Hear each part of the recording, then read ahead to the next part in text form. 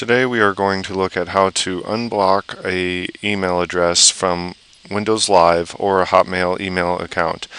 First thing you do is sign into your Windows Live or Hotmail account. You should be seeing a screen similar to mine.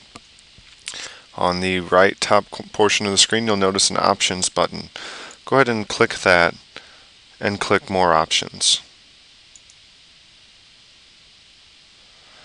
There's a lot of options here, but the thing we're most interested in is in the junk email section, and more specifically the safe and blocked senders options.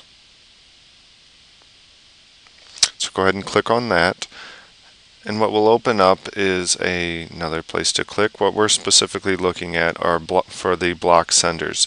We want to know who is being blocked from sending email to our account.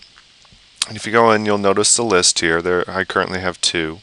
And I found Driscoll at ssnd-sl.org. I don't want to block that person, so I'm going to remove them from the list. And that is it. Thank you very much.